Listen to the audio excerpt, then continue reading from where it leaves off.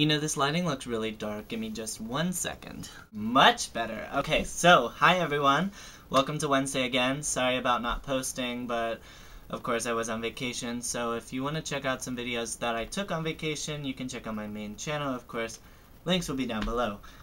So I didn't get a chance to talk to really any of the members since I've been back. I just got back 2 days ago and just been busy unpacking and working and all that happy crap. But I did watch Rakaram's Monday post, and so I guess today's video is gonna be a makeup collection video, because I guess that's the theme. So, a lot of my makeup that I buy is actually from the drugstore, because I have tried, you know, higher end stuff and not so higher end stuff, and for me, the drugstore stuff, it works, so I don't see the point of buying, you know, spending triple what I would for really the same thing. If it works, it works, and yeah. And also, drugstore products are a little more easily accessible. In case I run out of something, I don't have to go to a special place to get it. But yeah, so most of my products are drugstore products, and I don't really know if nail polishes count as a makeup, but I don't have that many, so I'm not even going to show those. I also don't have a lot of eyeshadows because I don't wear eyeshadows. I mostly have just like foundations and whatever. So yeah, here's a few foundations that I just randomly found. These are, of course, Revlon's Color Stay. I have 2 different shades, one for right now when I'm tanned and one for the wintertime when I'm not so tan. I have a blush, of course. I've complained about this blush and used this blush, and that's the Dream Bouncy Blush. And the lipstick, here's one, it's like a pink one, whatever, it's L'Oreal Magic Perfecting Base Primer, which is like my favorite primer, but I don't use it all the time because I only use it when I want my makeup to be like extra good. And here's a bag of just some random makeup, of course. Here is a quad of eyeshadow that I bought for that fall look that we did a few weeks ago. I haven't done anything with it since, of course. Here is one of the first makeup products that I've ever purchased. It's a Revlon Age Defying Concealer Spa, and it has this kind of awkward brush apparatus that you paint your face with. So I'm not so sure how I feel about it, but it was good while it lasted until I found something better. Another foundation is the Dream Liquid Mousse. I just talked about that in my foundation review. And here is a powder. This is Revlon's Photo Ready powder in light. I don't know, but I think it's light.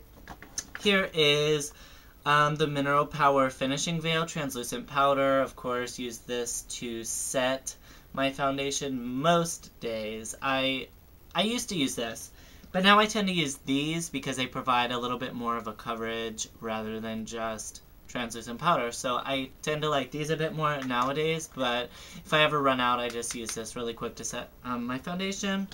Here's some more foundations. These are 2 of the Fit Me foundations, which actually I said didn't match my skin, but they may now, especially this one, but I don't know. Actually, maybe not. So here is a few. Ow, I keep cutting my arm. I have this bag here, and I keep cutting my arm on this sharp point. Here's a couple of mascaras. This one is Maybelline's Lash Stiletto mascara, which I like, but this one is actually probably 4 months old, so I should probably throw it away. And this one is CoverGirl's Lash Perfection in, I think these are both the blackest black. This one is in very black, and this one is in brownish black, so I guess this isn't the blackest black, but this is very black. So, mascara. Here is another quad. Oh no, this is like a 5. Eyeshadows that I bought for the fall makeup look that we did a few weeks ago. Here's a Mary Kay foundation, full coverage foundation in beige. Best for normal to dry skin, safe for sensitive skin. So I tried this. It's okay. I don't wear it that often, so maybe I could try going back to it and do a review for y'all if you're interested. Here's another Mary Kay full coverage foundation. This one is in Ivory. So again, maybe I could try that. Here's a Victoria's Secret Beauty Brush Lip Gloss in Sweet Gleam.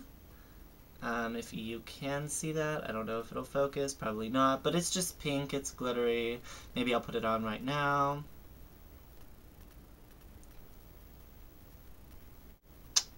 Here is Bare Essentials Bare Minerals Warmth, which is basically their bronzer, but I found a better bronzer which I like better, which I use more full, like every day, and it's their faux tan matte, which I'll get to that because I have to go through my makeup bag still. But this one is good. It's just, as you can tell, a little bit orange.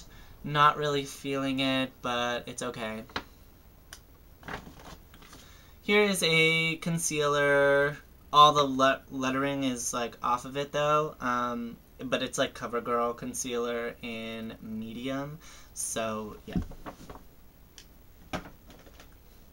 And then, of course, my makeup bag basically just has my Too Faced bronzer, my other Revlon pressed powder, an eyeshadow quad from Maybelline, a Revlon primer, another concealer, more mascara, eyelash curler isn't makeup, don't know why I'm including it in this video, my True Match foundation, which I've been using, my Maybelline foundation, which I've been using. Here's the faux tan matte that I told you about.